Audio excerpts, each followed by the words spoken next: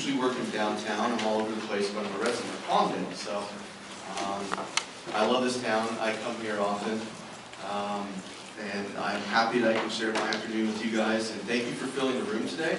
I think we had about maybe a month's notice to get this out, so we're glad the word got out that this was actually happening. It's a very important conversation. You all know why you're here, so I don't need to remind you why you're here. But we will go through this process. The agenda is, it'll be a little bit organic. We do want to start, obviously, with an overview of the permitting process. We've had some very good discussions with the town council. Pretty robust discussions that have led to some special conditions and other things that Gary Smith will introduce in a second. We'll talk to you about. But we obviously want to open this up to the wider community as well and extend the conversation out so everyone has a chance to weigh in as well. Just a few quick introductions, and I will not get everyone, so my apologies. To my right, your left, is Chuck Boswick. Chuck is the field deputy from our Antelope Valley office for Supervisor Barger. Julia Roscoe from our executive office. Paul Utley from Film LA. Gary Smith, the executive officer for the county, our film liaison. Oscar Gomez, regional planning. Sam Chin from Public Works. And in the back, we have our law enforcement folks, our partners with CHP and sheriffs. We have Officer Raymer. We have from Sheriff's Department, Sergeant Bose, Sergeant Martinez. And we also have Deputy Martinez in the back as well. Thank you all for being here. And I see we have fire appears to have shown up in the back as well. Thank you, gentlemen, for coming. I also want to recognize we do have a couple town council members in the audience. Jackie Ayers here. Kelly Teno's here as well, so thank you for being here. Am I missing anyone? My apologies if I have. For the rest of you, again, thank you for coming. As I mentioned, we've been working very closely with the town council and several other community members that are concerned or pleased in some cases about what's going on with filming in Acton. You're all well aware of the beauty and appeal of this area and why this would be a good location for folks to want to come and film. There's a lot of diversity in the geography in place, beautiful scenery, open spaces, so on and so forth. So it's not a mystery why the industry wants to come here. Our interest has been, Supervisor Barger, obviously to try to weigh that balance. The county obviously has an interest in continuing to attract industry folks to keep them in Southern California. We would love to keep the film industry, digital film media in Southern California, and Los Angeles County in particular. Thank you. But we also have to strike the balance. And that balance is what we've been working on with the town council at this point, and we wanted to share some of that with the wider community as well. Again, it is our interest to make sure that balance exists. It's great to support industry. We have to make sure that the citizens that live in these communities are not having to live with severe quality of life issues. So that is the water we've been trying to navigate, and you'll hear some of that and how that has been playing out today, what some of the solutions have been. And obviously we're going to be interested in hearing from a lot of you on what your ideas are. There are comment cards in the back on the table. They're basically just 3x5 index cards. Please feel free to fill them out. You can just drop them at the front here, or Chuck might circulate around and grab them from you. Yeah. And as we go along, more towards the end of the presentation, we'll have a listening session where there'll be an opportunity to answer the questions on those cards. We're going to start with a film permitting operations overview. And again, for some of you, this is going to be kind of old hat. Town council has been through this extensively. They know what's going on. But maybe some of you aren't as familiar with what the county's process is or what the process is in general to obtain a film permit and actually move into the community and do the work.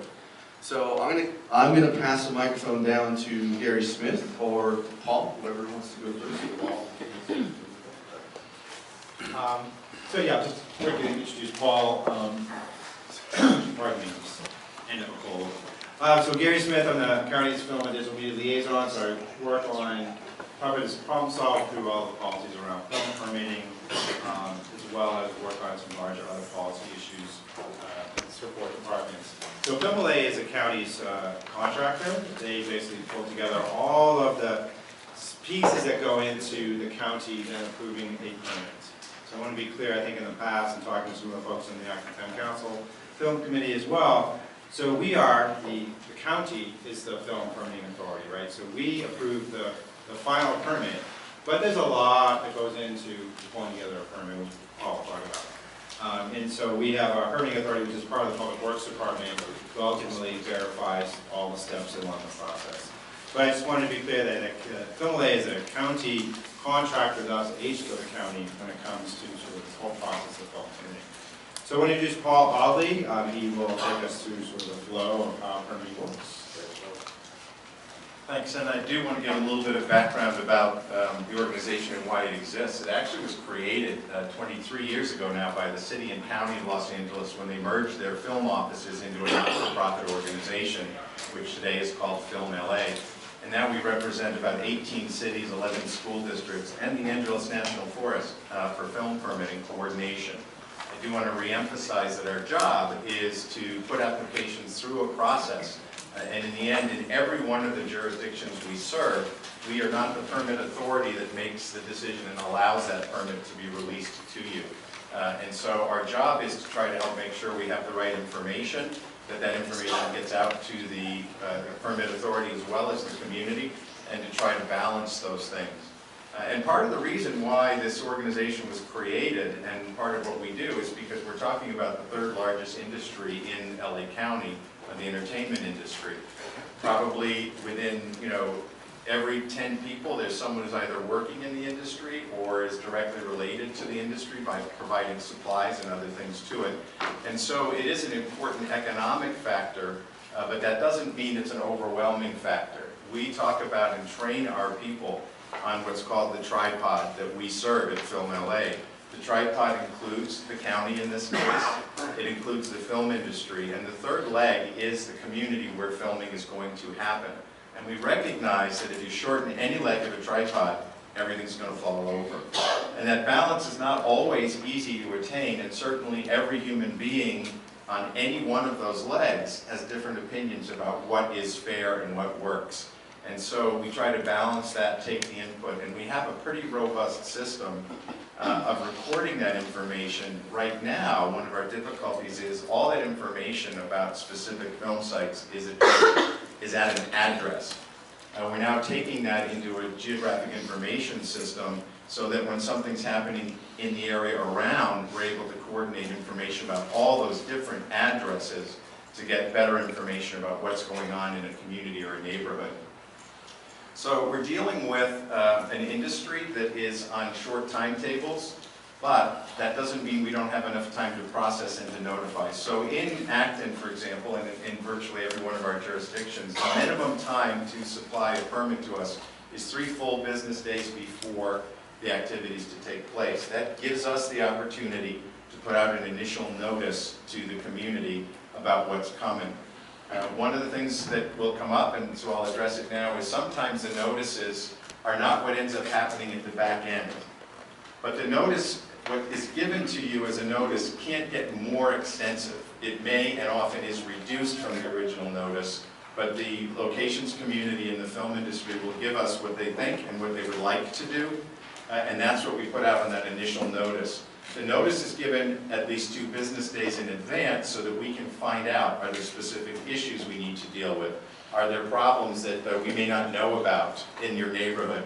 It gets down to the point that in some of the neighborhoods we serve, someone may call and say, well, actually there's an ambulatory care van that comes to pick up my mom on Wednesdays and we need a space in front of the house. And we tell the film industry, put on their permit, they have to make available a space in front of that house on Wednesday for the ambu van to come in. And so we get to that gritty level when we're aware of problems. And so the thing I want to encourage is that if you get a notice and you see there's a problem, you need to tell us so we can help address it. The other part of it is you do have the ability here in Acton, and not in all places we serve, to register for email notice. I think if you are on the Acton Town Council's email list, you've got a notice that you could do that. You can do it through our website at filmla.com, and that allows you to get the notices electronically because We have a problem in a lot of areas with the fact that we do physical paper notices, and how to attach those, or how to keep them from blowing away in the wind, or how to do it in a way that doesn't violate postal regulations, and all those other things become very complex, and even more so in a community like Acton, where you do have a lot more wind than most of the rest of the region we serve, and we do have issues with finding the right access points for you. So we encourage that to happen, that you use it. And in addition here, unlike many of the other places we serve, we also post those in community resource centers like the library and some of the markets and other places that have billboards. So you've probably seen our very long blue notices. Those are your opportunity to let us know what's going on. So the first thing that always happens is the film industry will fill out an application online and send it to Film LA for an initial review. We then look at something called special conditions, which the industry can also see, and so can you, by going to filmla.com, and there's a thing that says for filmmakers, and under its area requirements you can see the Acton special conditions. And so we look at those to see if there's anything being requested that needs special attention against those special conditions that exist for Acton. And that includes things here that wouldn't happen so much in Hancock Park or downtown LA or Monrovia, including livestock evaluations if you're talking about loud noise, and those kinds of activities that we have become more and more aware of as you help to share with us some of the issues that are faced when we're dealing in a more rural type environment where there are ranches and livestock. And so we may get an initial request, and we have additional outreach, and so does the film industry, to those folks who registered that they have livestock or that we're aware of and have now put into our mapping for that region. That's the initial review. If they seem to meet those criteria, or we've told them what they have to do to meet those criteria, then we go through a process of sending that application electronically to each of the departments of the county that has to approve the application. They may tell us to revise it.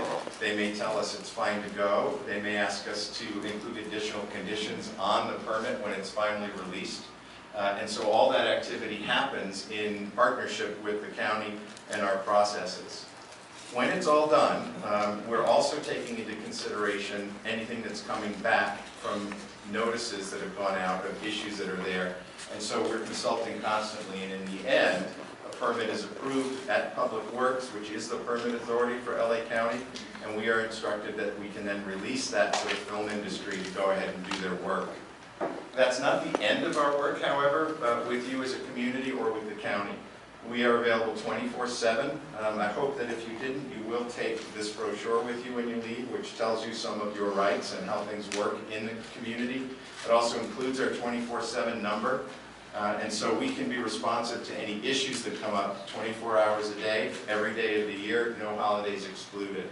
And we can respond to issues as they arise. We don't have authority, and we don't want the authority to revoke or make arrests or any of those other things. We're a coordinating body. But we have great relationships with the different organizations and an ability to reach them when we need to if something's going on. The thing that I want to emphasize in all of this is there are cases where they are requested or required to have a Film LA monitor. A Film LA monitor is one of my staff people. They're uniformed. They wear khaki and a light blue shirt with a logo on it from Film LA. They'll be on the site and they have two functions. One, making sure the permit is followed. And two, relating to and trying to solve problems that may come up during the day where they're approached by the community or we get a call from the community. They do not have enforcement powers. They have the ability to try to gain compliance or to try and solve a problem, but they do not have enforcement powers. And we need to make that clear because sometimes a complaint comes back that they ask the monitor to stop filming. They can't do that. It's not within their authority. Their job is to try to make sure things work right out there. And we have resources if it gets past that to go further. The last piece of this puzzle really for us is when things are not in standards. So throughout the region, not just LA County, standard filming time outside of commercial districts is 7 a.m. to 10 p.m. That's part of the state's model film ordinance. It is part of virtually every other process and procedure followed. If somebody wants to film in these zones outside of that area, a survey is required. How many of you have ever been surveyed by the film industry? Or done the survey? So what happens is they're coming and they're saying, we're doing something out of the ordinary. And that may include things like special lighting or special effects and other things happening. And they're asking you to let them know if there are issues and how you feel approve, don't approve, if you have concerns that need to be addressed. These are not percentage surveys. It's not if 51% of the people say no, the county's going to say no. It's to instruct and to guide and to help us to determine and to provide advice and counsel for the county in the end to decide whether to amend the permit, release the permit, or what needs to be done. We record things on our system by address currently, as I mentioned, things like frequency complaints, problems in the past, bad acts, good acts, so that we have that information available.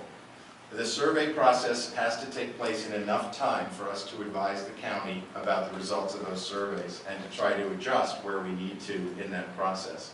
This is not something that was created sort of whole cloth. These are policies and procedures that were inherited, that have been revised, that are now actually exactly in part of the process recommended by the state's model film ordinance. And in many cases, in many parts of our jurisdiction, where we have very different kinds of neighborhoods and or more frequency, those areas have special conditions. And if you go on our website, you'll see there are a lot of jurisdictions that have special conditions because they are unusual or get more filming than others.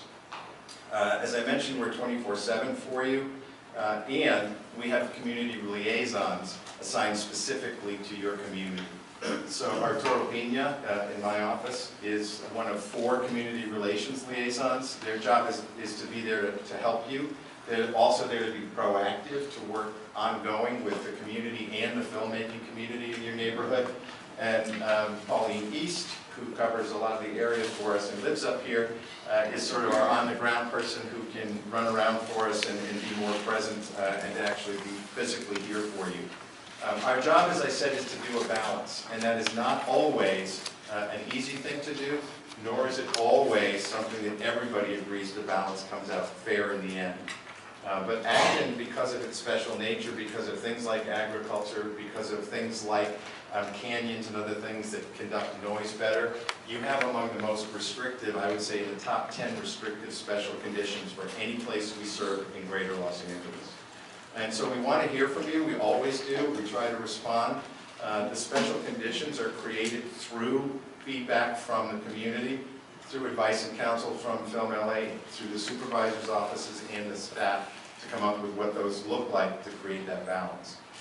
We're very pleased and proud to serve the county now for all that period of time, and our commitment remains to hear and to try to do that balancing act, which again I said is not always going to be everybody 100% behind the end balance. It is creating that compromise. Thank you. I just wanted to add a couple of process steps. I think it's interesting as well in terms of how the county permitting process works. So, as Paul said, production wants to get a permit. They go to filmla.com. They say put on an application. They fill out the application, which is a fillable form kind of thing, right? And so as that gets processed internally within FilmLA, then it gets assigned to a specific film coordinator. And Josh Mingo is here today, who oversees our film permitting section, and his team will be, one of the many, I don't know how many coordinators you have, I think, well over 10, right? Big team. So they will kind of go through who's going to handle which permit, right? And then they'll talk to the production. They'll hear about what the activities are that they want to do. So if they say they want to blow a bus up at 2 o'clock in the morning and act it, hello, that's a red flag. I'm going to probably get involved in that. That's not something we're going to encourage, given the nature of this environment. But just to know that they really do talk with the production. They talk through the production around what does he want to do, what is the activity, and so on and so forth. And they go through the special conditions and they break them all down with that production. So the production knows right off the bat, here's what you're getting into, here's what you can and cannot do. So things go forward then, if everything's in line, then they'll go into the county system. Fire department reviews every single county permit that comes through, regardless. It's an automatic full stop review. So fire does that. And then if it's a zoning issue, or there's a question where they want to film in a significant ecological area, which will never happen, but sometimes if it's already disturbed, it does happen, and we're kind of dealing with disturbed and undisturbed stuff. But this is Oscar Gomez, and Oscar is this is one of his areas here, he's DRP. His team will also review that particular activity, and of course, if it is in an SEA, that's pretty much a no. But if there's a temporary set's being built, or there's anything that's happening that I was outside the county code, this is what DRP's responsibility is to catch that and correct it.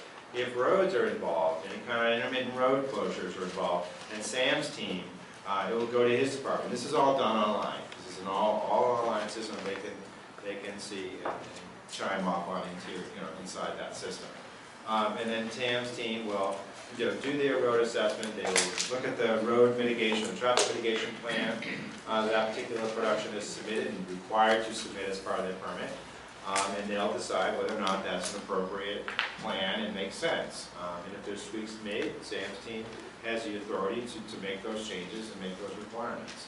And set policy around all that, as does the Department of Regional Planning, sets policies around the biodiversity of this county and all the zoning issues. So once those steps are done, in the context of an easy permit, each department has said yes. The final step is also with Sam's team to look at that permit and ensure that all the departments have given the appropriate approvals. If that's all done and everything's appropriately done, then they will sign off on that permit and send a message back to Film LA. This permit is now approved by the county. You may release that permit to that particular film company. So I just wanted to make sure that that level of detail, step by step, was understood too. So I don't think people necessarily think about it at that level. But there's a lot of county departments that are involved in the permitting process of permitting a particular production, depending on those activities. Fire, of course, if there's special effects as well, certainly very much involved in that as well. There's a special effects permit that's required to go along with a county permit. If there's a bus being blown up or a fire being used or any kind of other special effects, sheriff will be on site if there's gunfire going off. So all of these departments are engaged in the process of permitting. So I just wanted to make sure that was explained too.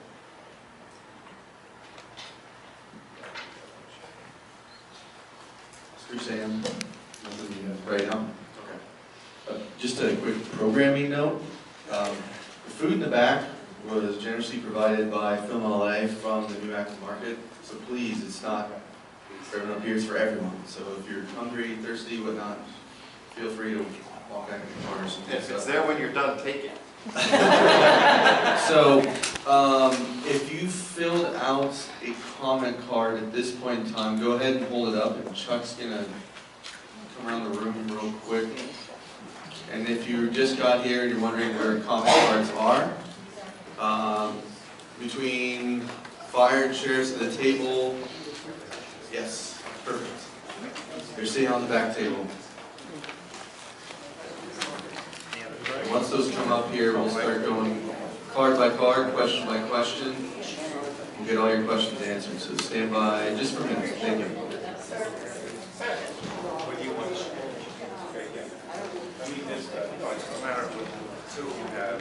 Time, by the way, because obviously the discussion will probably spur additional thoughts and questions, so we have plenty of time. So please keep them coming. Okay. First question, or series of questions, Chris Troydale. Number one, how was the cumulative effect being measured? And we'll go question by question, Chris. So whoever wants to answer, I'll pass the microphone down. Okay. Again, how was cumulative effect being measured? Cumulative effects of what? I can explain that if, in most communities other than ours, if someone did a film shoot next door, it would happen once a year, maybe twice a year. That would be it. But in our immediate area, the Ravina area, there's Middleton Ranch, which I believe is probably 40 or 50 acres. There's Pulsarosa Ranch, which I understand is over 400 acres. There's a new place that's now started filming. They've done several illegal film shoots there. Their purchase is 160 acres. There's Lupita's Ranch. The owner is Eric Cervana. I believe he's got 4 parcels that total another couple hundred acres. Cook's Ranch. Excuse me? Cook's Ranch. So what's the question? Cook's Ranch. Well, the cumulative effect is that you've got a few properties here in the middle, and we're now surrounded by over 1,000 acres of film ranches that are becoming a commercial environment, and we feel like we're living on the back lot of Universal Studios.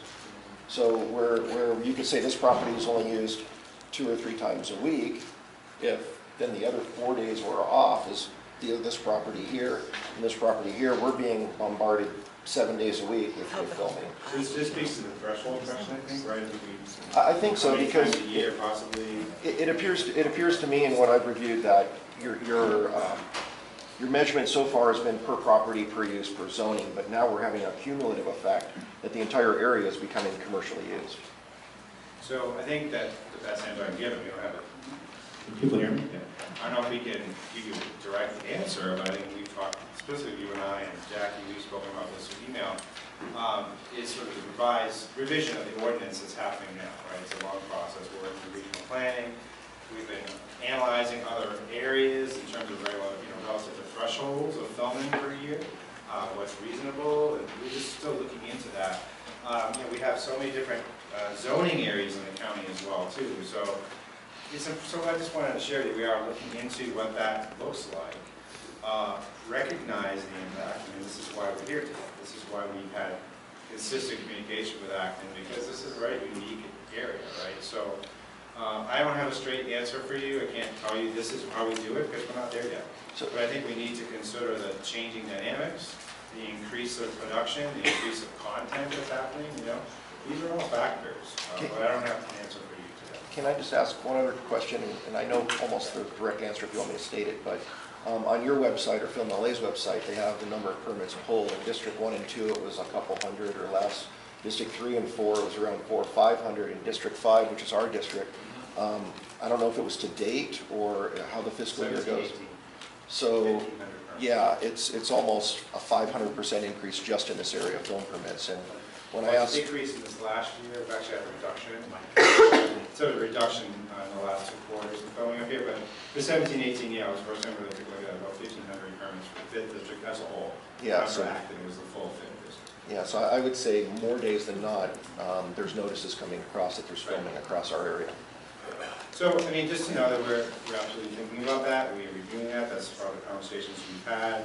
It's been the inspiration for a lot of these conversations around what we can do to kind of coexist with the community and respect the community. So I think what Acton has served as an example of is that inspiration of taking a deeper look at these policies and procedures. So we're in process and we will continue to work for solutions. Okay. Couple show of hands questions. How many people are landowners in Acton?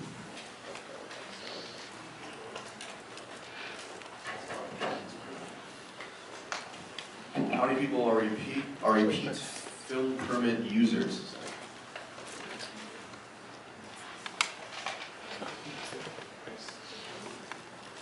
How many times has a monitor been used in the last 24 months? Don't. Well, do you mean by Film LA monitor or fire safety officer? Fire safety. Film LA monitors, I'm unaware of them ever being used in Acton. Oh, yes. So Paul, I don't have numbers of use. Paul doesn't have the numbers of Yeah, users. I was just wondering, because I was unaware. We can follow up on that question, no problem. What was the result of your investigation of the bomb that occurred at Pulse Rosa?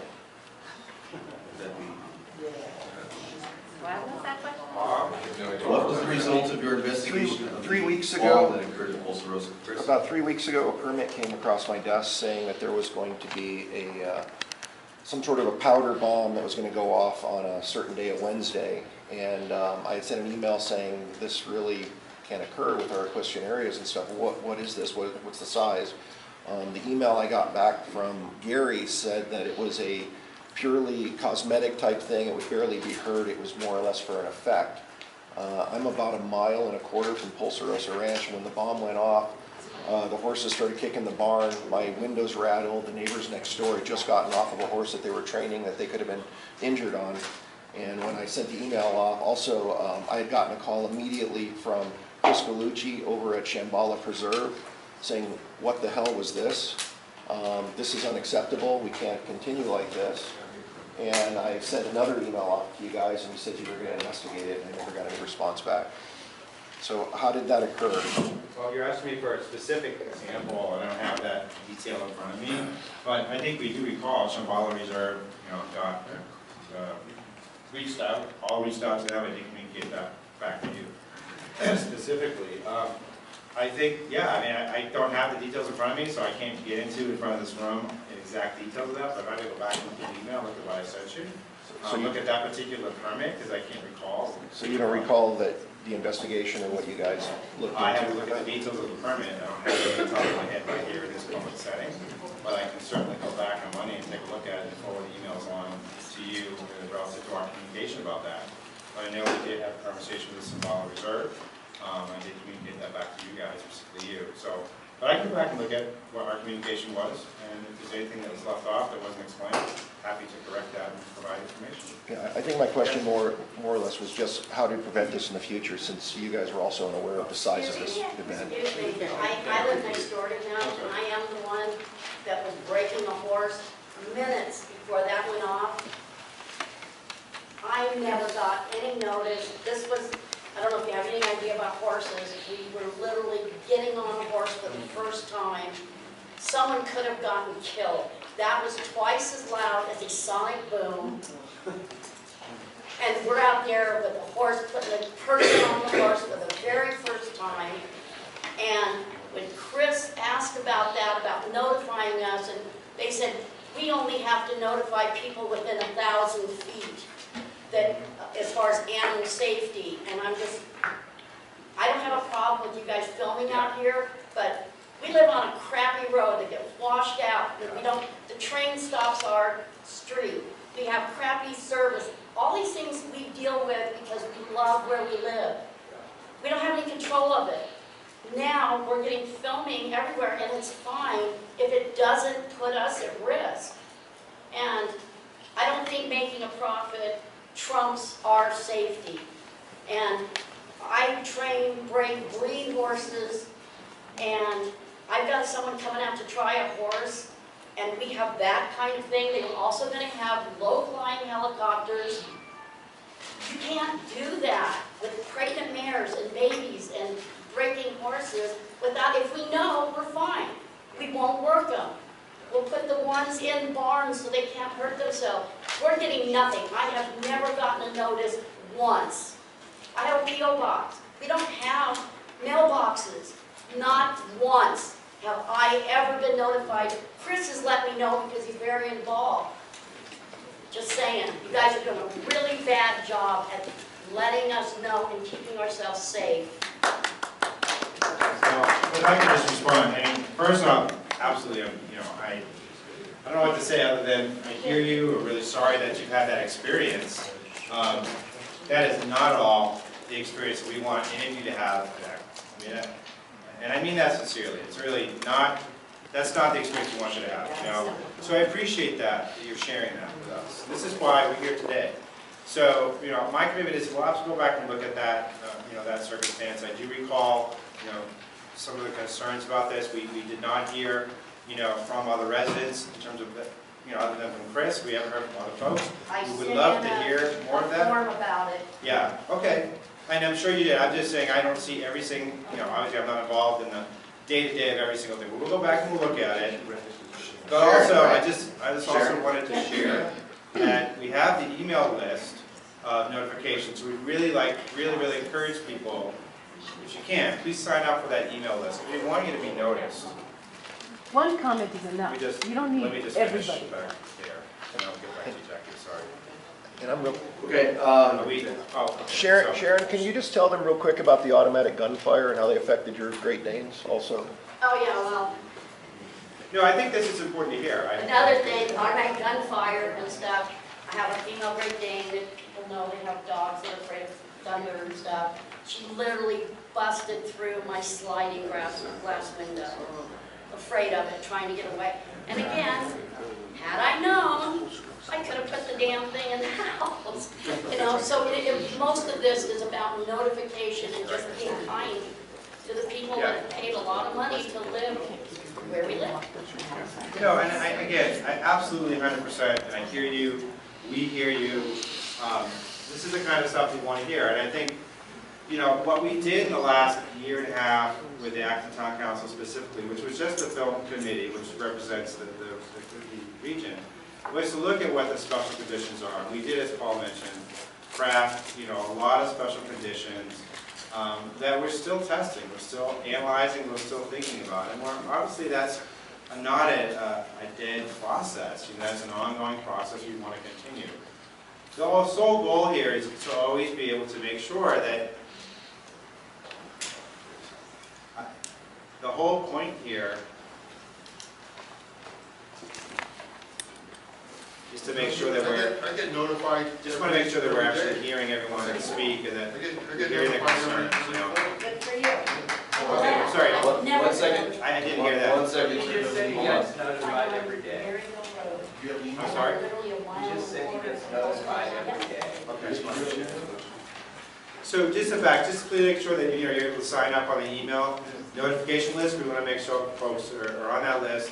We also recognize that many of your properties, we're not going to go on your properties and notice for a variety of reasons. So There's that like notice, a dozen ranches back on Mary Hill. Correct. It's not hard to put notices on our doors. well, we're not allowed to in most instances. So I think Okay, the well, issue put a is sign we to struggle with something, that. Yeah. I'm one of them. It's a challenge for us to do the physical posting. I've always had a notice posted on. I never have, ever, Folks, ever. Folks, It wouldn't be It's not consistent. 1 second, 1 second. As far as the noise. Folks, if we can direct your questions up this way, that would be very helpful, because there's multiple conversations going on here. I want to make sure everyone is hearing the question and hearing the response, okay? Thank you. 1 second, we're going to move on to another question, keeping the Croydale family here. This is from Stephanie.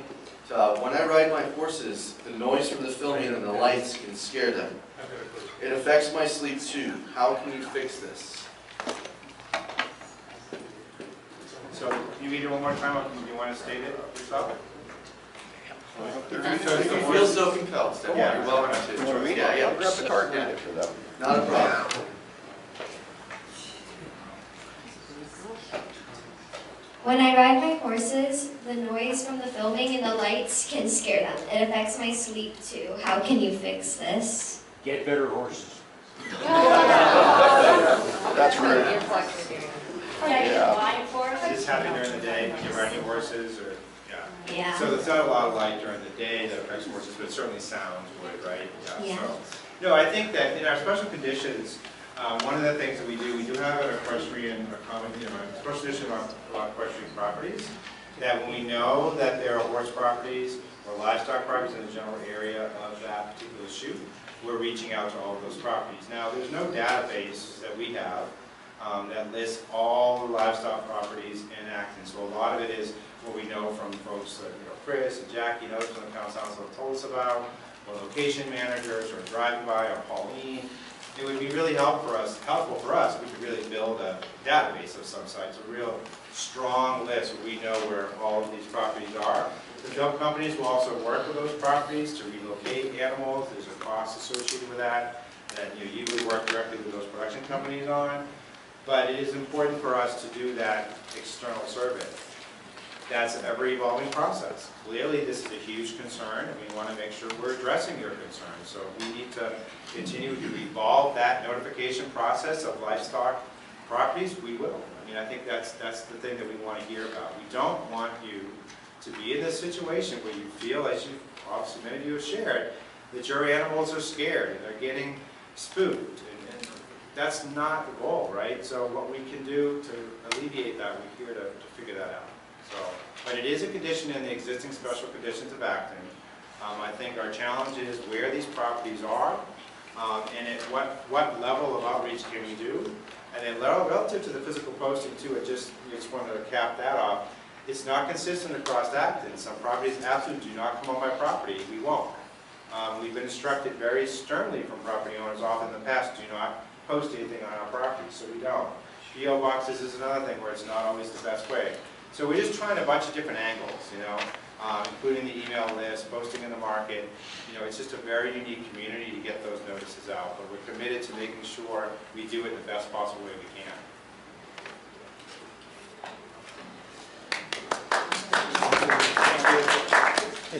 Okay, question, This little guy's an asshole. dialogue question.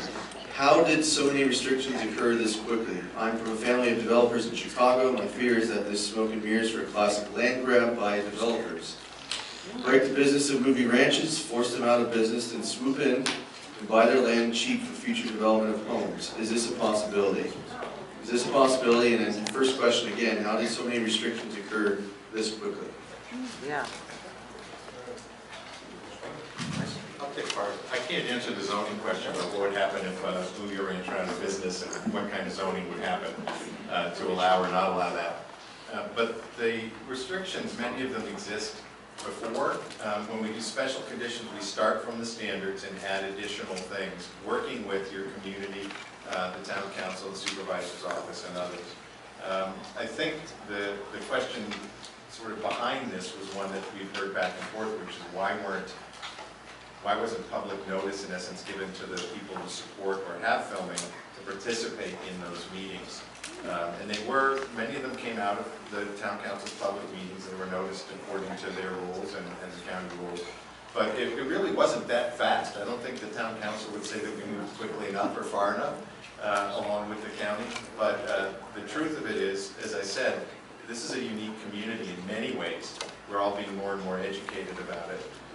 And in order to prevent, this is why we did things like added e-notice, which we manage. We have a list as we get more and more notices from people that they have livestock of any kind. We have the list to share. And when you get a chance to go online and look at those special conditions, you'll see that as soon as any kind of gunfire is included, the notice area expands. And in some cases, because what we're learning about geography, it gets even wider based on what we know about and have reports back about canyon and movement of noise. So we're constantly trying to move to those places.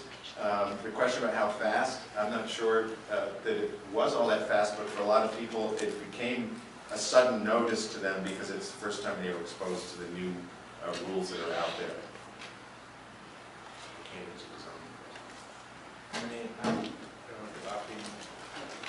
Yeah, there's no land grab law. That's not what the department does. No. Well, there are no permitted film ranches anyway. Not yet. Not one. You addressed that? Which is if they go out of business. No, you said film ranches. Can you read the question again? Why suddenly is there such a major slowdown of filming? It's really because local businesses, the community in general, The question was, and people that benefit from shooting. the question was how so many restrictions occurred this quickly. This year, The description was, I'm from a family of developers in Chicago. My fear is that this is smoke and mirrors for a classic land grab by developers. Break the business of movie ranchers, force them out of business, and swoop in and buy their land cheaper for future development of homes. This is a possibility. What is the zoning? Can you do that? The zoning varies, depends on the property, but more likely most of the properties in Acton are zoned either A2, which is heavy agricultural, or A1, light agricultural. Movie ranches, permanent movie ranches, which says they're only permitted in the A2 zone with the CUP. The CUP is? Conditional use permit. And there are no CUPs in Acton as of today for movie ranches, correct? I'll get back to you. I don't have the numbers, but there's a couple of properties that are going through the process right now. Ultra Rosa, Middleton, soon, maybe one more. But no CUPs have been issued, correct? I'll get back to you. I can certainly get the numbers correct.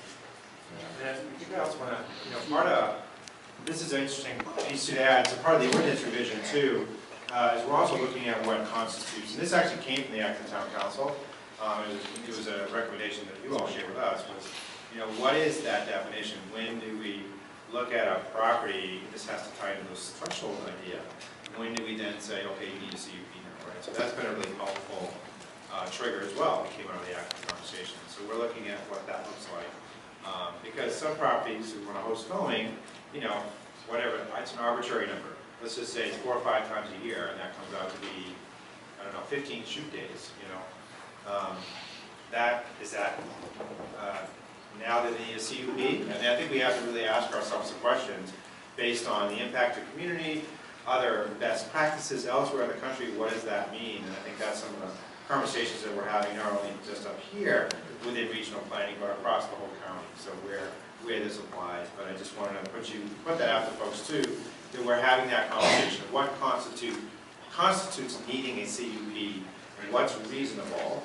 and what's business friendly and what's community friendly, right? How do you balance that all out? We have not reached that phase yet, but it's in process. Gary, we have one question. Yeah. What would be the difference with a private property owner that was allowing somebody to film on their property and they got their permits from you guys, Yeah, yeah. and one that was required to have a CUP? What does a CUP actually do? Well, I mean, I think that's what we're trying to figure out. Well, we know what a CUP does, but the first part of your question is, when do they need that CUP? No, but why would they need a CUP? Right, so What if is it's the a, if it's a reason that real they would have to get business, the cut? and it's a justifiable business, like a movie ranch, like Disney Ranch, or other ranches, Postal Roads, or others who have a long history, it is their business, you know, special events, you know, other types of events like that. I think that in many cases is easily understood, because you can look at a business license, you can look at the intent of a business. So the definition of what's the definition of needing a CUP, what that may look like, is what we're looking at. But ultimately, in the But short, as long in the answer, that's community it. or whatever, it doesn't make a difference regarding filming or disruption or not disruption or any of the above, right? I'll let the zoning folks answer that. Yeah. That level. One clear item or distinction would be if they have permanent sets, or they may have an office trailer where they operate that movie ranch. So that's one definitely clear distinction. Movie sets, any kind of sets that are left there on a permanent basis.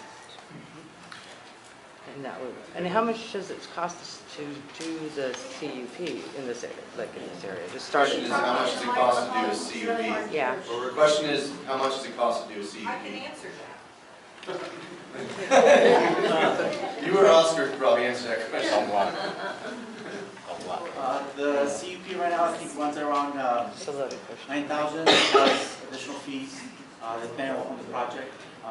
So definitely 9 plus. Does the town benefit from that? But definitely I can, you know, if you give me the information, I can give you the exact cost. But His estimate of 9,000 to acquire a CUP is absolutely insanity. The initial fee is Like so. into as you go through this process. That is not where we're trying to come from. But again, we appreciate your experiences and what you're sharing with us and what it's been like for you, because that helps us on our end. Look at what we need to be paying attention Okay, this, to. Clean hands waiver. And DRP can talk folks through that. you want to just answer that real quick and we'll move on to this? yeah, the clean hands waiver is basically a process where someone finds themselves in violation of the zoning code. And the code basically says that you cannot operate and use without a permit. So if the clean hands waiver process applies in that respect, then we can talk to the property owner about the process. But as Gary said, you know, there's situations where even though there may be violations in a particular location, the county may allow them to continue operating with certain restrictions until they get the full CUP, which then that's where the department has a chance to look at all the environmental impacts of that use and then adopt appropriate conditions. Thank you, Oscar. Particular question here, film permit F00149497 was approved by CEO a few weeks ago. It authorized filming at 5726 Soledad, which included prep at 4 a.m., fireballs, dust explosions, and condor lights. Only 6 residents were surveyed, even though there are more than 9 residents located within half-mile of the film area in the middle of 5726 Soledad. CEO will not identify which properties were surveyed, so the number of residents actually captured by the survey cannot be ascertained. CEO approved aforementioned number despite receiving at least 1 survey response stating opposition based on problems created by filming 1 week earlier involving hovering helicopter activities. Question. Number 1, why did CEO approve this disruptive film shoot without surveying all residents within 1 mile? Just a couple other questions. Again, why did CEO approve this disruptive film shoot without surveying all residents within 1 mile? Are you familiar with that particular address? I am not, so we're not going to get into specific conversations about permits because we're not prepared to do that. I will, if you send me an email wherever that card is from, I'm happy to look into it. It was strange, Angel, and it was me. Okay. Sorry. So I'm not going to get into the conversation in public forum about that Oh, no, ask particular the permit. other, the other question, oh, yes. And just to also clarify, the CEO does not approve permits. We've had this conversation. DRP, Public Works rather, is the county's entity that approves permits. I do not approve permits. So I just want to make sure that's clear, because we've had this conversation many, many times. Public Works is the permitting authority that approves the final permits. I see them when there's a problem, but I don't have approval authority. The CEO does not. 3 other questions related to this. Why did CEO approve this film shoot despite opposition noted in the survey results? Again, I don't have the data in front of me, so I can't answer that question, but I will follow up with an email with Jackie about it. What changes did CEO make in the permit to address residents' concerns? What was the last part? What changes did CEO make in the permit to address resident concerns? I will look at the permit and I will refer to the email on that communication. And finally, how will CEO ensure in future that all residents are surveyed before film activity is initiated, and that filming does not proceed if there is opposition noted in the survey? So as a policy comment, we always survey folks. Oftentimes we get public records requests for those surveys. They will always be redacted. We are not allowed to provide private information. That's not the question. So what I'm saying to folks is that when we get a public records request from folks, if you want the surveys, we're not going to give you the names and addresses of those folks that are surveyed. We survey where it's necessary and the activity is such that requires a survey. But in terms of ensuring that all the folks in the general radius, which is generally 300 and can change depending on the circumstance, we try to listen to everybody. I'm not really sure what else I can answer. The question was, how do you ensure that you survey everybody, and how do you incorporate opposition comments? What does surveying everybody mean? Like, we're not going to survey 3 miles around us. No, how do you ensure that everybody should be surveyed within a half a mile or a mile? Are Depends on the surveyed. activity, based on the special conditions that we create for action. How do you confirm that they're all surveyed? Because we get them back from the production company. So when there are 20 houses around within half a mile, a quarter of a mile, Right. and you get 5 surveys back, are you confident that all 20 homes have been surveyed? I don't know, do you want to answer that question? So we switch numbers pretty fast in that group.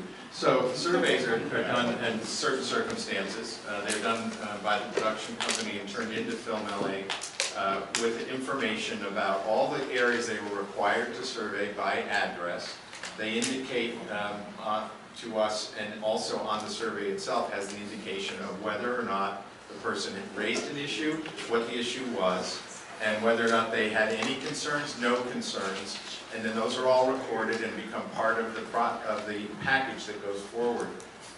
This is not a percentage requirement. I think I said that earlier. 51% no does not necessarily mean the county will reject it or that we'd recommend it.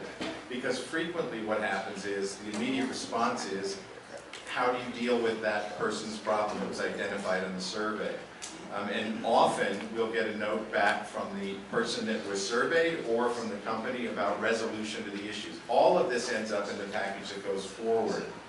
There are times, and they're not infrequent, throughout the entire region we serve, where the surveys are not accomplished the first time they go around because nobody's home or they're not able to reach the person, and they make a second attempt, and sometimes they've been asked to go back and do third attempts depending on the activity. If they're never able to reach someone, or that survey that's been left is not returned and phone calls are not made, it's notified on that group list that they were unable to make contact. All that information together becomes part of a decision about whether to approve the permit or not. It is not a numbered system. It's a total circumstance of all the information we have, all the attempts made, and what the end result of the surveys were. Go forward for final decisions on approvals or amending those permits. So the question was, how are opposition comments incorporated in the permit and the permit changed to make sure that those opposition concerns are addressed? So there are 2 different questions there. One was, how are the opposition comments recorded? The opposition comments are passed on as part of the entire package of the permit application. There may or may not be a decision by the permit authority or the individual department affected by those comments to amend the permit. So that's how it works. They go forward, the decision's made whether it's going to impact or not. If it impacts, they tell us to change the language on the permit. We do that. But it is not an automatic response that something is going to be changed, because it may be something that gets resolved a different way than doing the permit. So all the information goes forward. Which department requests or amends the permit to address, for example, noise? So if noise is the issue, and that's what the person identifies, the noise complaint as part of the process goes forward to the various agencies, and in this case, noise stuff would probably end up both at planning and in the end at Public Works. But the question becomes, and we've seen this happen recently in some of the permits, the permit may be backed off for the request of the amount, or there's a whole technology around special effects of getting down from full to 3/4 to half to quarter to what's called non-gun, gunfire. And it may be that the request goes back and it is reduce the load used. It may be that the person is accommodated in another way by the film company through payment or having them move. That happens a lot in downtown areas where they have to make noise. So there isn't a specific answer or response, but all of the information that comes in those surveys is passed on and is responded to in some way or another. Assuming, and I don't make the policy judgments on this, but sometimes the issue that's coming forward is not one that is actually a policy problem, it's something else. So that's how it works, and all the information goes forward and decisions are made in what I would call totality of circumstance by the various agencies. Jack, you want to get through a few more questions here. Another circumstance here, between January 29, 2019 and March 25, 2019, County CEO approved 19 film permits in Acton. 17 of them did not comply with the Acton film standards developed by CEO. CEO has stated that film productions are encouraged to comply with these Acton film standards, but they are not required to and are evaluated on a case-by-case basis. Question number one, on what criteria does the county rely in determining whether to approve a permit that does not comply with Acton film standards? A series of questions. Well, the first part about the data, the number of permits that, again, our office did not approve. The county did, which is the permitting authority. I don't have that data, so I'm not going to respond to that. I can't accurately respond to it. In terms of adhering to special conditions, as I mentioned earlier in our process discussion around the flow, all of the special conditions are discussed with the production at the point of the application. So those are all gone through. We don't allow people to not adhere to the special conditions. There has been an ongoing belief that the 7 a.m. to 10 p.m. is some hardline rule, and it's never been a hardline rule. It's a guideline. So when there's a filming that wants to shoot outside of the 10 p.m. time frame, that's when we often do these surveys of surrounding communities. I do not recall any instances in which we have approved a permit that is not aligned with the Acton special conditions. So that would be the county's response to that question. What approval thresholds does CEO use in determining whether to approve a permit that does not comply with the Acton standards? I answered that question earlier.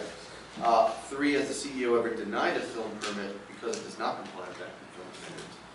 Again, I don't have a specific data, but yeah, I can assume in the past we've seen conditions that are not, situations that don't apply wouldn't be appropriate. And we've had that conversation. We've had film productions also come back because they've reached out to the Acton community and the town council and have realized, this is probably not good for the community, so we're going to adjust and we're going to take this activity away. But we often hear, as Paul said earlier, when we notice film permits, they're draft, right? So that notice that goes out is generally in draft form, because over the course of the 72-hour requirement to put out to notice before a film shoot happens, things change. And that conversation goes back and forth with the production. They are become aware of the conditions. They'll do some outreach to the community. Many productions do it on their own without even talking to us. They just understand the importance of reaching out to community. And most productions are really great, good actors. They're good partners, They want to work with the community. So, it's not a hard line, this is how it goes, it's always black and white, and these are the steps, 1, 2, 3, 4, It's a process where the needs of the community are taken into consideration. So. And a couple more questions. Again, I want to make sure Jackie's questions get on the record, and you've alluded to some of this here, but on what grounds would CEO deny a film permit for not complying with the film standards? And following up on that, what were the compelling reasons the county relied upon to justify approving 17 of 19 film permits that were not consistent with the Acton film standards? Again, I don't have fact to back up that that's the case, so I can't respond to that last comment.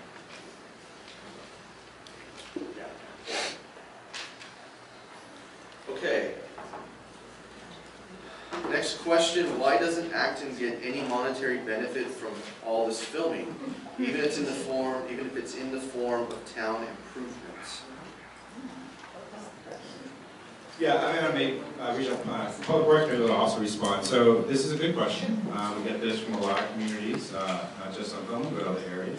So Acton is supported, as you know, the municipal services are provided by the county. It's unincorporated. So Public Works is one of our obviously bigger municipal departments. So all your roads are taken care of through Public Works. Any other kind of issues that come up with streets, you know, fire, obviously sheriff. So the money that is collected through filming, which is quite minimal, by the way, through the county side, it goes into the general fund. These go back out into a fund that then helps as one of the many funding streams that feed the services that you all get in your community. That's sort of how it works. It's all of the unincorporated areas in the county. So I don't say if you know better. I want to say more to how that well works, but that's my understanding. Yeah, I mean, I understand that the county family is rather large. Film permit fees are collected in different manners depending on the department. I know with Public Works, our fees are really for cost recovery. We don't gain from filming activities. The film fees are to allow staff to review the permits, to make sure that the applicable or the correct permit conditions are being applied, and they are being complied with, because we do have our road permitting inspectors that go out there to monitor. They don't monitor the entire duration of the film shoot, but they want to make sure that whatever is being affected on the public road right of way is consistent with the permit conditions. So the fees are really just for the cost of our review of the permit and for the inspections. There's really no other benefit to our department. Thank you, Sam. Next question is, if Film LA has no enforcement authority and if there's no county employee present, who enforces permit conditions? One more time, if Film LA has no enforcement authority and if there's no county employee present, who enforces permit conditions?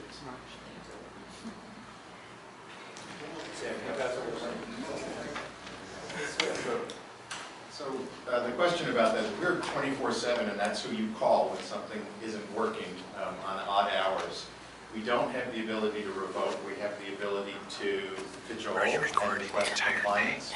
But we do have access to those who can enforce. And frequently, especially up in areas here, we've had great relationships with the Sheriff's Department and LA County Fire, who will go out when we call them and say that there's a problem, there's a concern. Our on-the-ground person up here also goes out for us when we have those problems. And so in the end, the potential for the withdrawal of it, if it's during a time in business days when we can reach any of the staff, we'd ask them to help with the question about whether the permit gets revoked or not. But if it's after hours, weekends, when they're not in, we directly relate to law enforcement or LA County Fire to request help with those enforcements. That was my question, and filming on Shenandoah 2 weeks ago, all the filming, all the parking was supposed to be on private property. It was not. The cars completely, virtually blocked Shannon Valley Road, excuse me. And there was a sheriff's department person there, and he did not require any compliance with the permit conditions, and people had a difficult time getting out of their homes. And so even if there is a sheriff there, compliance is not met, and nobody looks at the permit to see what the conditions are and looks around to see if they're being met. So I don't know if anyone from Sheriff's wants to talk about that, but Jack is saying you guys don't look at the permits or enforce them. And just to clarify, that's highway. And we provided pictures and at Shenandoah, and you might be aware of this. I'm aware of the situation that happened the other day. So I think part of the problem, which we are kind of fixing it, and I can speak from my personal experience before becoming your guys' town sheriff, I was not familiar with a lot of these very unique issues that we have out here with the illegal filming, with the illegal dumping, and normal patrol is not usually very, adapt to this stuff. Over the course of the last month or so, kind of getting to know what that process entails. I didn't even know that Film LA existed, to be honest with you. I'm in the process of getting everyone up to speed at the station level, because that happened after hours. The unit did take all sorts of information from it. You got phone numbers, you got IDs, you got a lot of good stuff. But what we want is compliance. No, I get that. And now that we know what the procedures are, as far as how to enforce it, that we can enforce it under civil code, and be able to, proceed further with either a citation or a DA letter filing kind of thing like that, where basically we write a report, we need to confiscate the equipment if we need to as evidence, that kind of thing, and then shut down the production there, and then the DA's office files it on the back end kind of thing. That should solve the problem, but it's getting that information out there that 100% honest, it's not us, like we didn't, like it's not like well known, okay? But you aren't on all film Right, I get shoots, that, that's right? why I'm not. So, it no, I depends- mean, the sheriff's department is not on all film shoots. No, So- it depends on the area, a lot of it is highway patrol because of the closures of the roads, and we're all aware, if it's a traffic issue, it's highway patrol, if it's not, it's us, but it's still the same thing, just because it's after hours and there may or may not be, it might be a CHP issue or because of the road or whatever, we still call the sheriff's station. We'll still respond if we need to get highway patrol out there, we'll get them out there. But once the information is disseminated to the entire station, because the other thing is Captain Shaver had another engagement, he wanted to be out here for you guys, to support you guys, because you notice it's a little bit different with him now here. He's actually coming to town hall meetings and he's engaging me constantly on what's going on out here. And he is concerned about this, he wanted to be out here. He wants that information for everyone to be on the same page. He wants all his deputies to know what to do for this kind of stuff and what kind of enforcement we can do and help you guys out. So that's, unfortunately, sometimes we're a little retroactive on these kind of things. But Can I just make a statement question, Yeah. kind of, because I've been on even a week ago, two sheriffs showed up, an illegal film shoot. They were totally unaware of what was legal, what wasn't. Right, and that's what I'm saying, like, that's the issue. They did do the right thing eventually. I explained to them what I had, and I said, here's the deal. I said, I'm just a citizen, I'm telling you what I know, but I know it's hearsay. I said, Film LA has a 24-hour hotline, you can call them directly. I was there in sight. And I said, you can call them directly and get it from the horse's mouth of what requires and doesn't require a permit. And then they opted just to go and shut that illegal film shoot down. And then on another instance, a few weeks, maybe a month or so ago, there was a shoot, and I am notified of all these film permits. And there was a shoot where they were doing the road closure, or supposed to be filming from Crown Valley north and south on Soledad Canyon, that typical area that's closed. And they were about a mile south of that at Bootlegger Canyon. And I got calls from my neighbors, because I'm kind of the guy that everyone calls. And at the same time, it was just a coincidence. There was a broken down school bus at the corner, and everyone thought the school bus was part of the filming, and it was blocking half the road. And when I went to the highway patrol, I says, are you guys filming outside of your permitted area? And he goes, yeah, I think we're a little bit outside. I said, well, are you going to shut them down or tell me to? He goes, it's not my job. He goes, I'm just here to provide traffic control. So They're a mile away from their permitted that was another area. issue.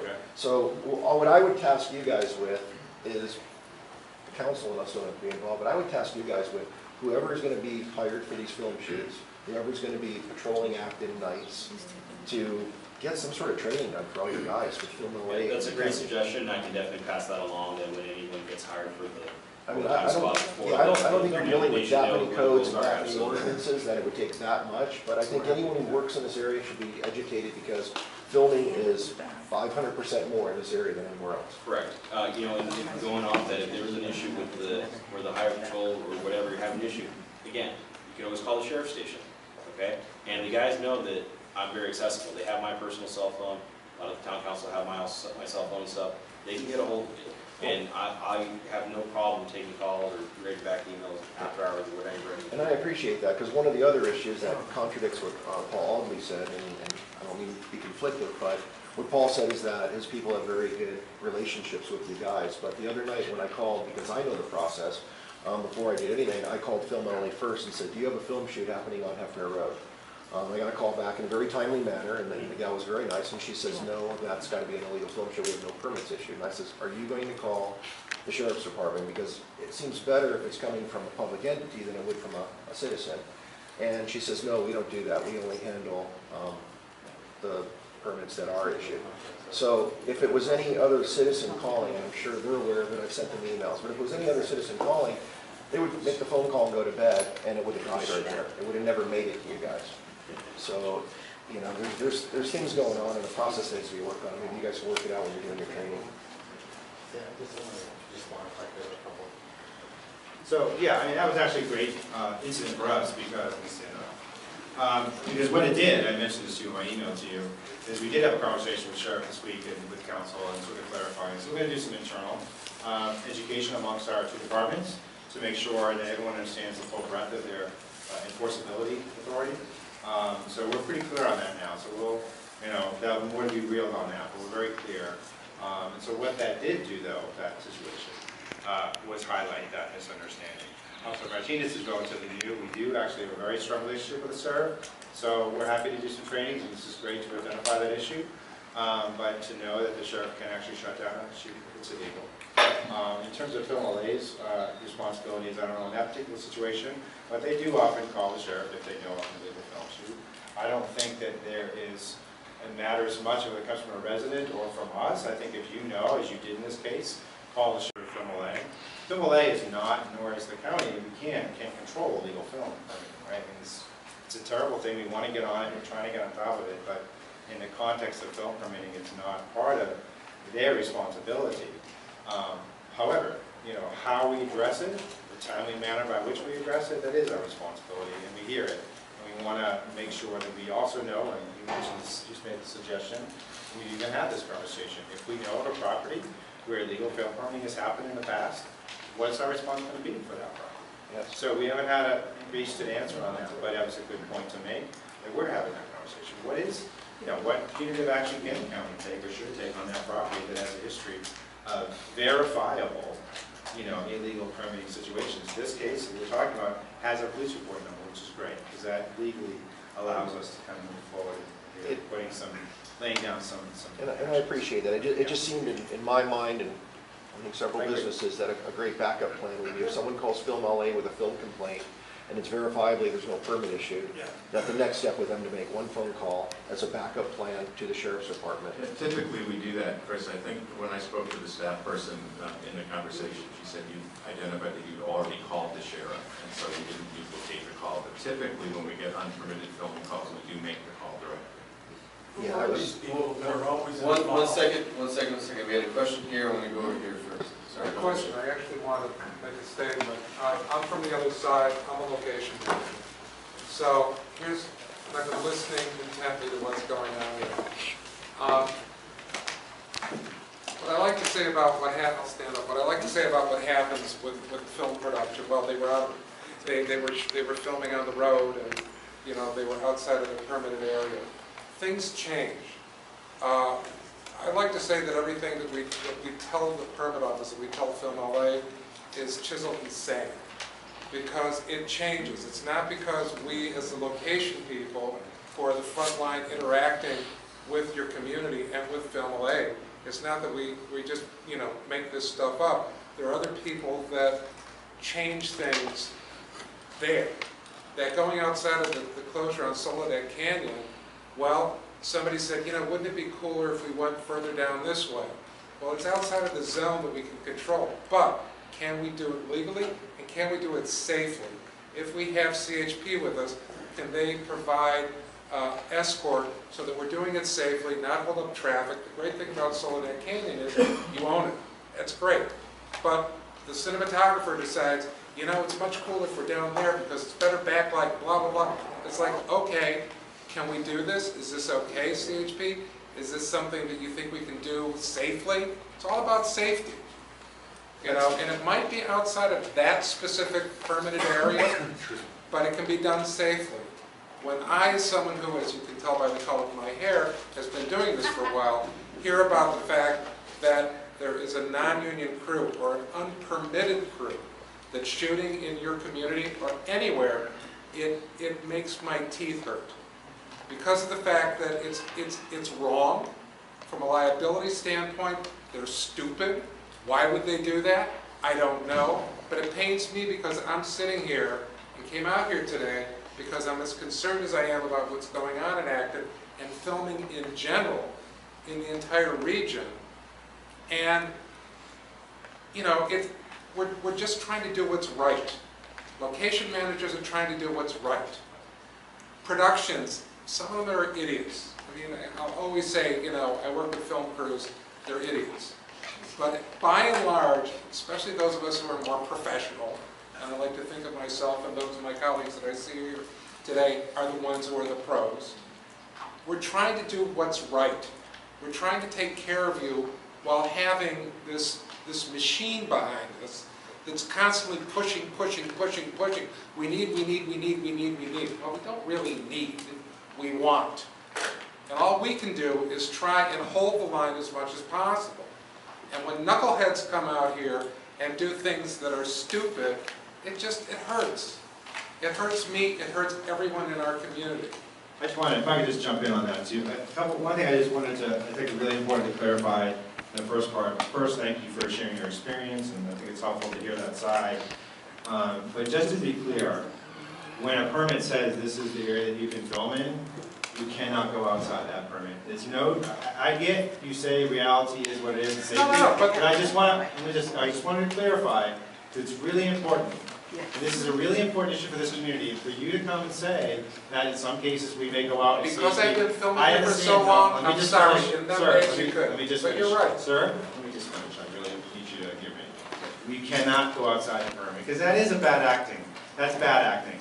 So please, I appreciate your permit, and forgive my passion on this, but I think it's a little bit hot, because this is a huge issue for this community, and I don't think it's helpful for them to hear their production sometimes thinks that, well, we could go a few feet outside of our permit. You can't. I'm sorry. All right, just we can cap it on that. I just want to make sure. I retract that statement. Thank you. Please do not go outside the permit. That was a mistake.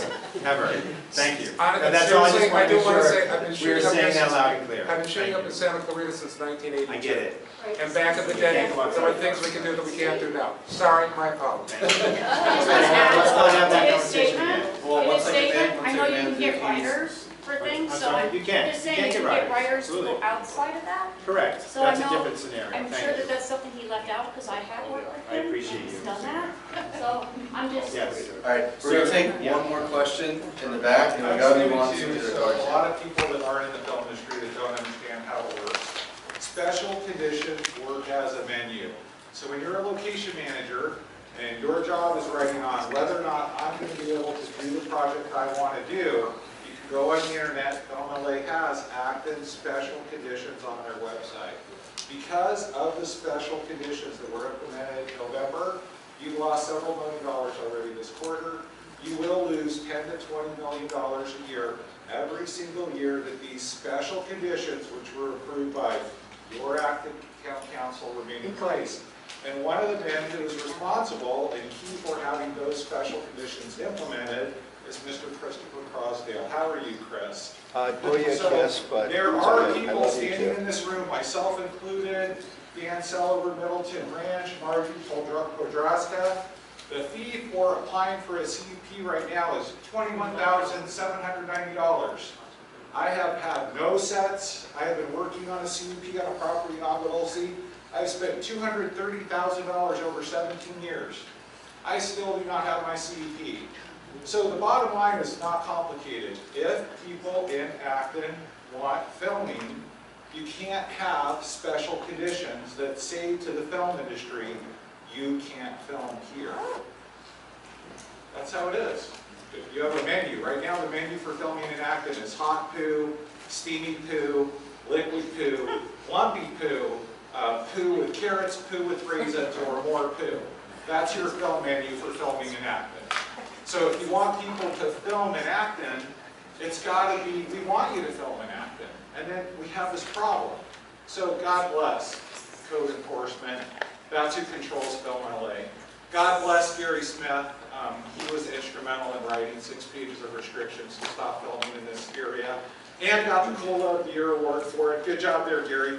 God bless Paul Audley. He is in the worst situation anybody could be in. He is at the mercy of code enforcement, and he does what he's told to do. He's a puppet. Okay. So what do we do? What do we do? We should attack. We should attack. We're going to move on to the next question. Shut down. Shut down. Shut down the people that film without a permit. Shut down the people that break the law. Sir, we're going to move on, or we can have you take the meeting. Thank you. Thank you.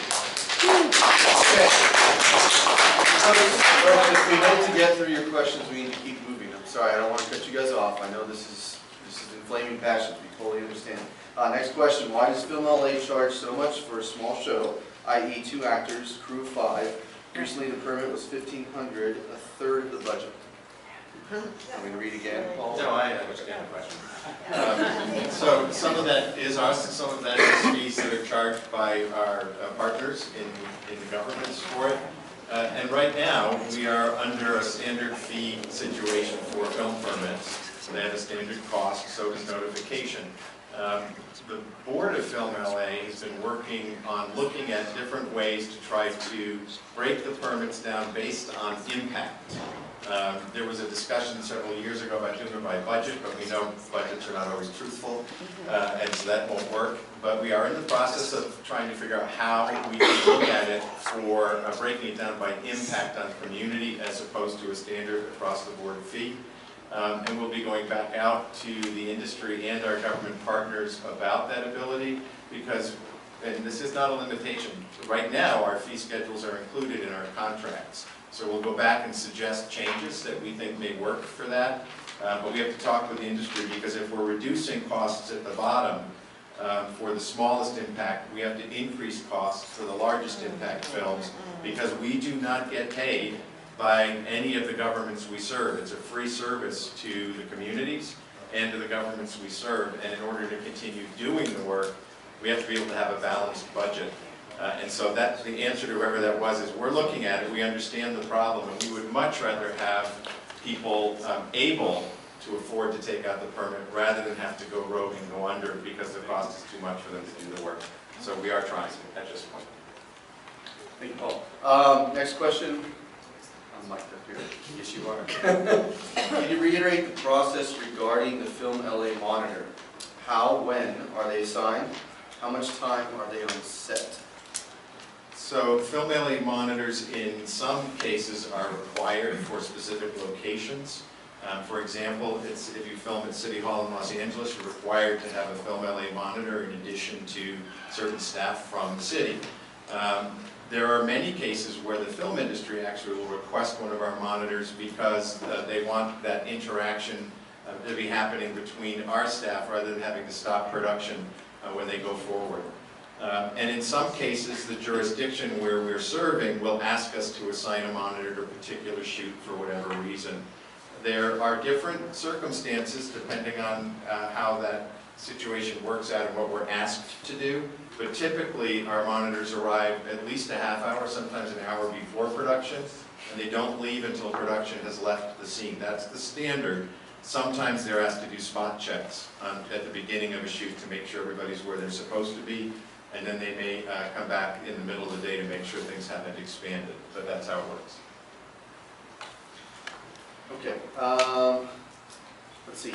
We support local filming and the economic benefits it brings to the community. Is there any plan to explore the creation of an Acton filming office?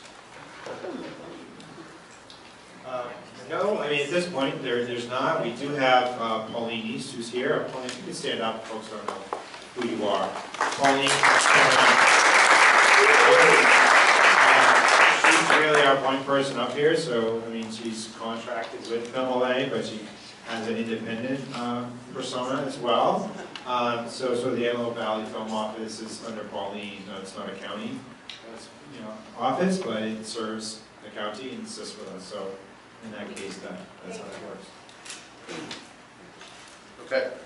Has the purchase of multiple properties by the MRCA, Mountain Recreation Conservation Authority, spurred the SEA area restrictions and red flag for permitting? Please explain sensitive ecological areas. Again, as MRCA purchased properties, is that having any effect on permitting? From getting to the point of the question. No, the MRCA was not the reason for the SEAs. I think about 2015, the department went through a process of expanding the SEAs, and the department did approve an expansion of some areas, but no, the MRCA was not the reason for the SEAs. The SEAs are, that stands for Significant Ecological Area, and basically they're defined as areas which have irreplaceable biological resources. Have to do maybe with species, animals, plants, or just the area, like a oak woodland or a watershed. But again, they're known as areas with irreplaceable biological resources. We are also in contact in the process in the county, as part of the revised revision of the ordinance, the film ordinance, is looking at some of these significant ecological areas. Hard to say that. Because there's some situations where an SEA has been disturbed historically, and filming is allowed in it, but then there's Cs that of course we don't want anyone near. So, I mean, we're just trying to look at what does that mean, right? Because there's some, nobody knows the full history, maybe some folks up here do, but some Cs, a long time been disturbed, right? Filming is thus being allowed in it. We don't know. It's just a challenging conversation to have. So we have a division, it's not Oscar's team, but another division of biologists, the biologists in regional planning. They are looking at updating the significant ecological area ordinance as well. So we're just trying to make sure we understand the nexus back to any kind of things we do with filming too, so that they align. Could Oscar just quickly mention what a hillside, the hillside restrictions are? Yeah, hillside management stuff. Yeah, hillside management area is basically an area that's that has a slope of 25% or greater. There are some restrictions. My department does have an ordinance, hillside management ordinance, but generally that has to do with how much grading is done. How much grading, not necessarily, if you do a 10 by 10 grading area, you may not be subject to the hillside management area. So it all depends on the project. But I think the most important aspect would be is whether or not it's in the SCA area or not. Thank you. Does the Conservancy, do they go through permitting like this, or they can just film on their property? They go through the same process of... Yeah. Not a CUP, just a film. I'm asking about as far as the Conservancy, it's like when you're talking about the ecological and all that, it's all through the same thing where they can't just, it's not a free-for-all for them. No, I can look into that question more. I think recently there probably, MRCA had a couple properties along Soledad Canyon Road. We can look into that. It just seems like they get their permits a little easier, and to film on their property seems to be a little easier than for the average person.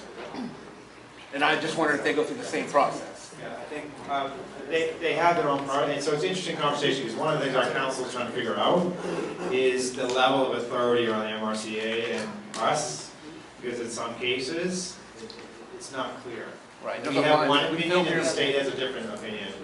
But yes, there's the permitting process is the same. What ends up happening is film will able to do the permit for that particular property, but if there's a piece of that property that's on MSRC, MSRA, whatever, Right. Thank you.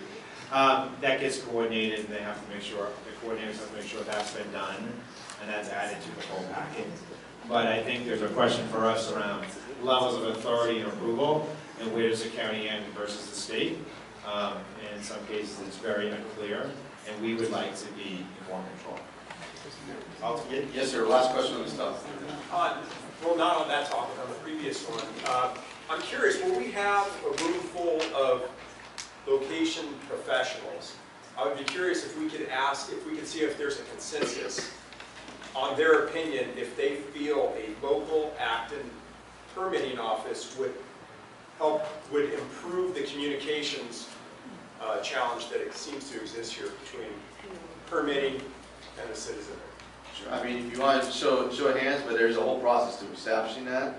Obviously, I don't think anyone here could commit to that at this point in time, but well, if you want to try to show that consensus, please feel free if you think. If you're a location professional and you agree, based on your professional experiences, that Acton should look into its own permitting office, so we have the resources local here and less of a communication burden, if that would better this situation as far as the complaints from the citizenry. It doesn't make sense. There's not consensus then? It's unincorporated county, so it's not a municipality. There's no governmental way to do it with Acton. About the town council? Town council, it doesn't have jurisdictional responsibility. There are no laws with the town council. whereas there are with the county. We go to the entity that enforces code. So until Acton, it happened in Santa Clarita. City of Santa Clarita used to be you went through Film LA. Then they incorporated it into their own city. With the Saugus, Candy Country, you went through the county permit office. Now it's its own city, they have their own permit process. There's no code here for Acton.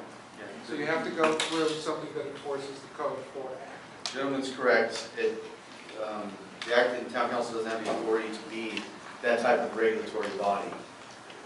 That does flow through the County of LA, and right now our partner is from LA. So that still is a mechanism, and unless something different were to happen. So if there were a satellite office locally in Acton from LA, would that would be perhaps something more feasible to have a discussion about, although, again, I defer to the experts on permitting to what that might look like, but today it might be a little premature with 10 minutes left to have that, but it's definitely worth talking about, and I have my cards up here if you want to come grab one, and we can all connect in and have a side conversation if that helps. Okay. Jackie has more questions here. The AV area plan vision is intended to create opportunities for the Antelope Valley to change and grow while preserving the rural lifestyle enjoyed by Coast Clover. This is our land use policy, page 2. First land use goal articulated in the AV area plan stipulates that all land use patterns must maintain and enhance rural character. Furthermore, the AV plan states that when adapting to new issues and opportunities, the county must ensure that land uses do not compromise rural character. Policy LU 6.2, and when reviewing changing conditions, the county must ensure that land uses are compatible with the area plan's rural preservation strategy.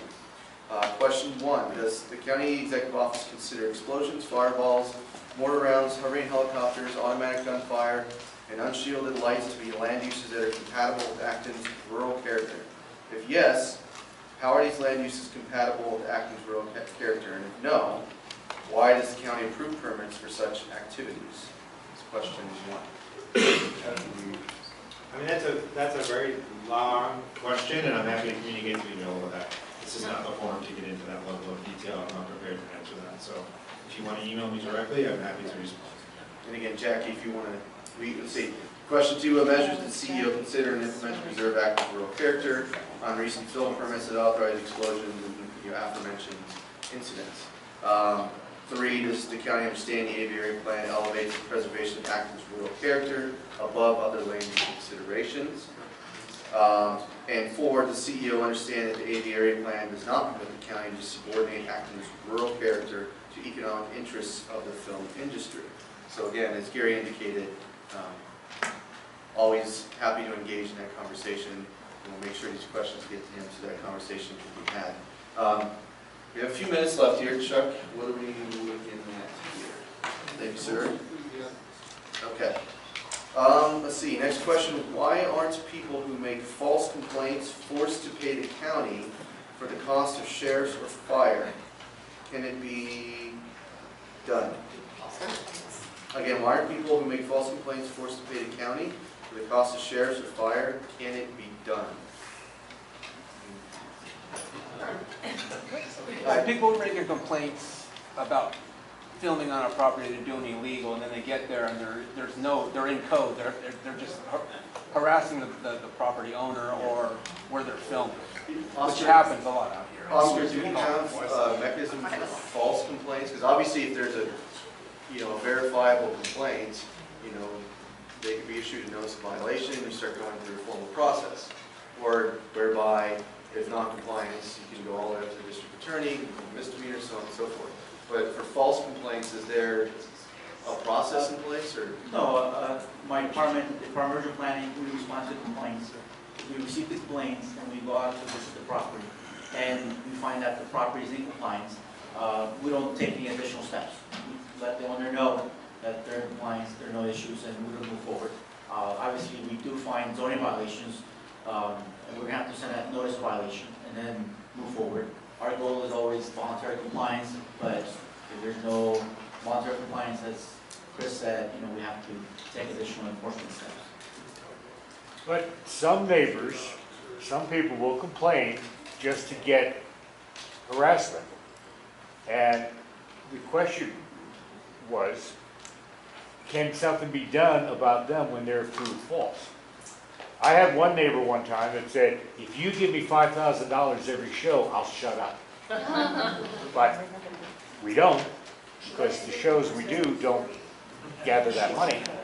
So she would continue to complain and call up Film LA, or call zoning, or call the police, or call fire saying, trucks are all over my property. Her house is 300 yards from the road, which is all fenced in. It's impossible to do that. And they would come out and they would look and they go, nothing can happen here. So why can't something be done about people like that? The police are coming out, the fire department comes out to inspect, and they go, there's nothing wrong. Why can't those people continue to do that? So obviously, we're going to address any complaints that we get responded out to and everything. Exactly. If the pattern does evolve, there is a process with the sheriff's department. Eventually, you become like a nuisance complainer, and that has to go through the captain, and it goes downtown, and that person becomes a nuisance complainer. We don't respond to them anymore. But it is lengthy, and it does require quite a bit. And there is a few that I know that we don't respond to their houses anymore unless it's like, hey, I'm having a heart attack, but because they complain so much, it's frustrating, and I feel you on that. I hate one of those houses where, hey, I've been in your house, 20 times now, and I know that nothing's going on, but I gotta come out here. But there is a process with at least us, I don't know with them, but with the sheriff's department, where we, eventually stop responding. Thank you. Let's see here. I propose a 5 mile/h speed limit for all private dirt roads in Acton-Agua Dulce for filming traffic, including setup and tear down days. According to CHP, there is no speed limit on private roads. When I've called CHP or sheriff, they tell me they can't enforce speeding problems on private roads since there is no speed limit and they are private roads. Speeding is a huge problem on the dirt roads due to livestock, dust, and noise. And I don't know if there's one. Is that you? Hi, how are you? Okay. So I am a horse trainer, and I have my own ranch in Agua Dulce, and I train horses full-time. That's how I make my living. And I also go around to private ranches in Acton and train people's horses and teach riding lessons at my place and at private homes in Acton and Agua Dulce. And this is a huge, huge problem because I've called numerous times CHP and Sheriff's Office over the years to complain about film traffic speeding on my road. And every single time they come out, they say, I'm sorry, we'd love to help you, but we can't because there's no speed limit for a private road. And this is a dirt road with some washboard. It's super loud, super dusty, and super dangerous. It goes down to 1 lane in places on the road. So if 2 people are going 40 miles an hour, you can see what could happen. And there's also people ride horses and walk and so forth too. And I would like to see something that's enforceable by law enforcement. So if I call, I can get some help.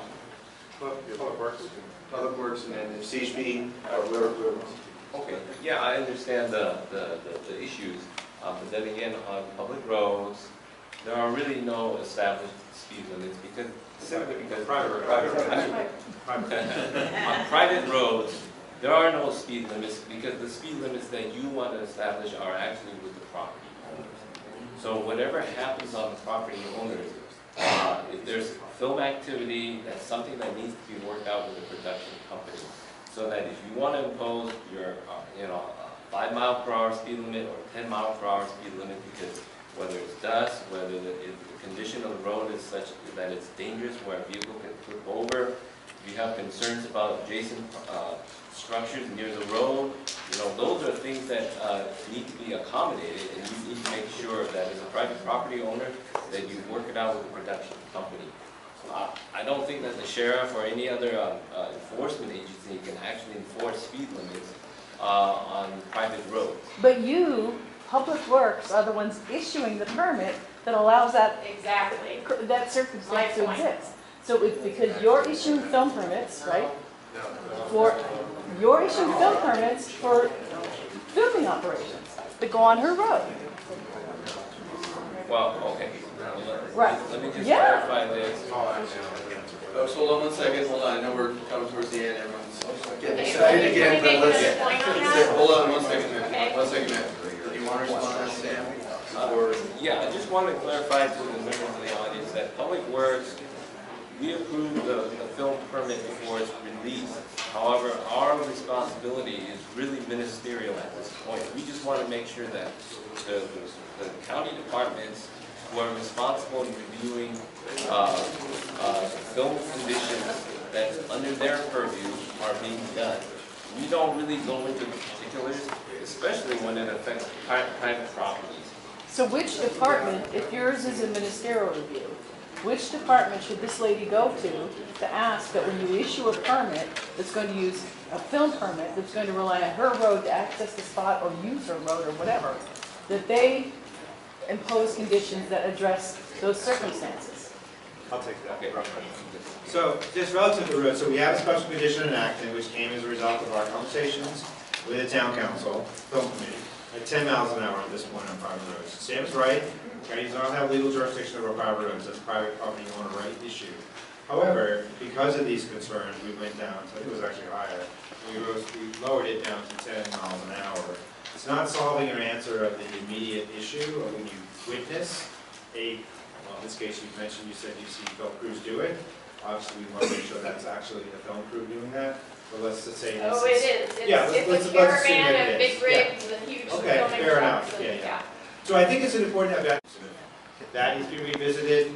You know, we're all. Well, the dirt roads are also supposed to be watered, and they never ever are. Yeah, ever. so I just want to mention to you, because you actually were one of the catalysts for when we worked in Agua Dulce to try to do it. Their conditions were pulled, which included language to protect you, because they hadn't gone through a public process. So we hope they do, because that language was in the Agua Dulce conditions that were rewritten because of people like you who helped us understand better. So we sympathize with that. But also the other thing about the permit is it's really exemption to zoning. And when the permit has all kinds of language attached to it standardly, including that they have to follow and obey all laws. Private roads create a really unique situation because that's a private concern in a private situation, which we tried to address and the county agreed to address by making these kinds of conditions that 10 miles an hour, dust minimization is required, notifying horse properties when you're going to go by, and they can't drive the big trucks on those roads.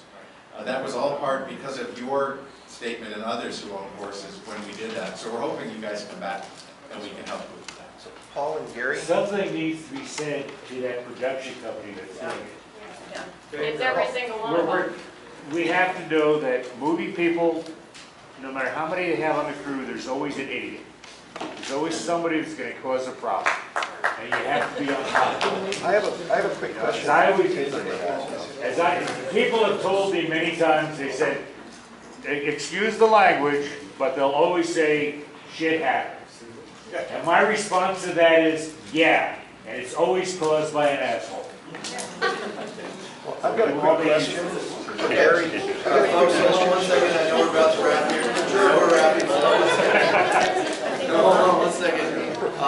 Pertaining to that last question, it's a real last quick, comment. it's real quick, just for Paul and Gary, and I don't know the answer to this, but if Sheriffs and Highway Patrol have no control over private roads, we've verified that, but if it's a condition in our film standards and someone is violating that, does that now give them authorization to slow people down on the road? We could revoke the permit, but you can't create law enforcement powers. So let me check with council about that. So there's still not enforceable conditions? Well, let me, I can't give my straight answer, I'm not going to give you. Let me address it. So a private road might as well be your living room, okay? I cannot come in and enforce traffic laws in your living room, okay? Just because it's a road, I can't do it, it's private. What this issue is between the landowners and the permit holders, the production companies. So you have a problem and they're speeding up and down my road, you let the law enforcement know, CHP or sheriffs, and go, we can go to the production location and go, hey look, can you get you guys to slow down? All right, look, there's clouds of dust and all this. Yeah, we're sorry, we'll do that. Maybe they will, maybe they won't. I can't write them a ticket for it. At worst, if it becomes a safety issue, yeah, okay, maybe we can revoke the permit, but you guys are shut down because you're not behaving. But I can't write a ticket. There's no laws that apply to that. We'll be there to try and, mend the fences and smooth the waters, but... But it is a permit condition, so some action should happen. Well, but here's the Keep deal. going. Here's the Get your deal. production on there, slow down, please. But that's not an action, that's just a request. Exactly, because Some they're not compliance breaking a law. Hold on one second. One thing, just from the film production location. Hold on. Break it down here. Hold on 1 second. Hold on. It's 120 people on a television crew. Out of 120 people, there may be a bad apple. There may be someone who just, to spite me as the location manager, might do it. It's 120 people that you're asking us to completely control. It can be on the permit, and we do tell people don't do it. Right. And hopefully they listen, because if nothing else, it's common courtesy. But some of the people we work with aren't courteous. And we apologize for that, but that's what happens. Okay.